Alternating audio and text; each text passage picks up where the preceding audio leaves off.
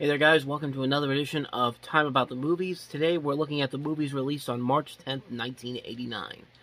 And I was going to look at 5 movies today, but unfortunately I couldn't find any clips from Munchausen, which was the 5th film on the list here, but I did find stuff for the first 4 films, and I'll talk about those films right now. So let's go ahead and get started. Let's talk about the first movie released that weekend, the big new release that came out that weekend, if you want to even say big, but Police Academy 6, City Under Siege. An evil crime lord is getting inside information. We've suspected that there was a leak in this precinct. It could be anyone. Making us look like a bunch of fools. Now, Matt. Hightower. Hooks. You can pick it up at the police impound yard. Boy! Callahan. Tackleberry. You'll take the bus and like it now, mister! Jones. Target, human. Ackler. Hey! Harris. Make my Christmas. Or Commandant Lazard. I know we shall soon triumph over our enemies. They're the biggest wheels around. That was very exciting, wasn't it? Police Academy 6, City Under Siege. You know, it's interesting. I just started watching the Police Academy movies recently because I'm going to review them on the site. And, yeah, a lot of them are not really all that good. I've had these movies in my collection now for about 7-8 years now. I bought them at an FYE that was closing down near me. But, yeah, none of them it's not a whole lot of them are really all that good. Even the first one is passable, but each one of these movies gets worse and worse with every film that I've seen. And this one was pretty bad, too. I mean, half the cast from the first movie's not in this movie. The jokes don't really work all that well. It really feels like they're just throwing stuff at the wall and seeing whatever works, and nothing is really working. There's just nothing about this movie that's really all that interesting. Like, I really don't understand why they made so many of these movies, because they really are not all that good. So that's my quick thoughts on Police Academy 6. Like I said, I'm going to go deeper into these movies when I put the reviews up for the site, which should be coming up around the summertime. And that'll be on the Reviewing Network website. But yeah, Police Academy 6, I don't know why they kept making these movies. This was the last one that they made for a while, because this one did not do so well at the box office. And we wouldn't get another one of these until about 5 years later. So that's my thoughts on Police Academy 6. Now let's move on to a slightly better movie, Robert Downey Jr. and Cybill Shephard in Chances Are. Have you ever felt that the place you were about to enter is someplace you've been before? That the person you're about to meet This is incredible. You two know each other? is someone you've met before? Mom, this is my friend Alex Finch. Have we met before? Do you, Louis Jeffries, take Corinne Randolph? Uncle Marsh. Who the hell's Uncle Marsh? I was Louis Jeffries! He's not Daddy. Nobody is. Remember this? All he wants is your money. You're wrong. He wants my body. I need to go upstairs and take a cold shower. Cybill Shephard, Robert Downey Jr., Ryan O'Neal, Mary Stuart Masterson. Chances are. If you think your life feels familiar, chances are you've already lived it. Directed by the same man that did Dirty Dancing, Emile Ardolino. This movie was a lot better than I thought it would be. Really, this premise could have really been, with a terrible writer and a director, this could have really gone the wrong way, but they find a good comfort zone to work with a story like this, a complicated story like this, and overall, it is a pretty funny movie. I like Robert Downey Jr. in this. I like the chemistry that he has with Cybill Shephard and Mary Stuart Masterson. I like Ryan O'Neal in this movie. I think the casting works really well here. The music is very good. The writing and direction is pretty solid. Like I said, this could have if this had been in the wrong hands, this could have been really, really uncomfortable to watch. But overall, it's a pretty good movie. I'd highly recommend checking out Chances Are. So, let's go ahead and move on to the next movie, Terry Gilliam's The Adventures of Barry Munchausen. I think I did it again. The Adventures of Baron Munchausen, not Barry Munchausen. Terry Gilliam's The Adventures of Baron Munchausen. Okay.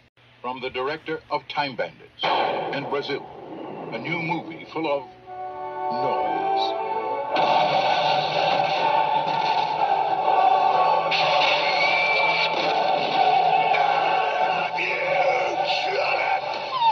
Flying objects. Trust me, madam.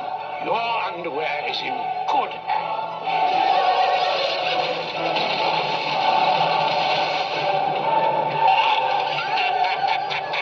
I'm back!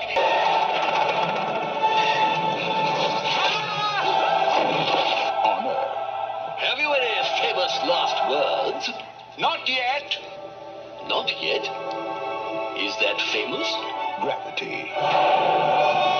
We've been dropped through the center of the world to come out on the other side. Bull. He was full of it. The Adventures of Baron Munchausen. A true story. We've got the film to prove it. Sadly, this was not a big hit at the box office, but it's Terry Gilliam, man. Between Monty Python and the Holy Grail in '75 and Fear and Loathing in Las Vegas in '98, he was on a roll. Every movie that he made has been pretty good. Jabberwocky, Time Bandits, Brazil, The Fisher King, 12 Monkeys, Fear and Loathing in Las Vegas. I mean, his worst film was The Brothers Grimm and Tideland. After the Brothers Grimm, his track record really went downhill. But Adventures of Baron Munchausen, not a lot of people really talk about it, but you know what? It's a ton of fun. It's a ton of fun. It's a really good, funny, over-the-top movie. A lot of great lines in it. Half the people from Monty Python are involved in this, and just a nice-looking. But yeah, you got some notable faces in here: John Neville, Eric Idle, young Sarah Polley, who would be later be seen in the Dawn of the Dead remake, Oliver Reed, Robin Williams, Uma Thurman, Terry Gilliam himself cameos in this. It's just a fun movie. It's just a fun, insane, over-the-top movie. It doesn't have quite the same memorability factor that Time Bandits in Brazil and Holy Grail do, but it's still a ton of fun. It's Terry Gilliam doing what Terry Gilliam does best. Fantastic movie. Very underrated film. Definitely check out The Adventures of Barry Munchausen if you can. I did it again. The Adventures of Baron Munchausen. The Adventures of Baron Munchausen. I'm keeping these outtakes in here, by the way, so... Anyway, let's move on from here. Let's get away from that one, and let's go ahead to the last movie on here, Jacknife. Every once in a while, someone special comes along, and your life will never be the same again.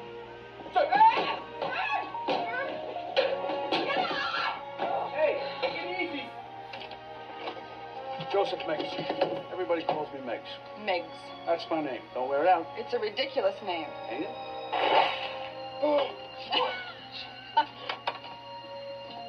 Meigs, what are you doing now?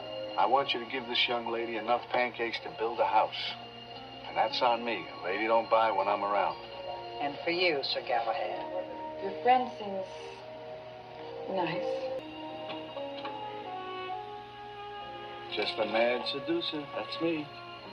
Robert De Niro, Ed Harris, Kathy Baker in Jacknife. You know, with a cast that includes Robert De Niro, Ed Harris, and Kathy Baker, you would think that this movie would have a little more memorability to it, but honestly, I never even knew about this movie until I looked it up, and I had no idea that De Niro was even in this. But, heard some decent things about it. Like I said, I've never seen it before, but it does look a little too generic in a way. Like, I do think it's supposed to be a smaller, serious story. De Niro is playing a character who was a Vietnam War veteran. He goes to see his friend who has PTSD, and De Niro falls in love with his sister. And it's not a bad concept for a smaller movie. I think it could work, but like I said, haven't really seen it before, so I can't really comment on it.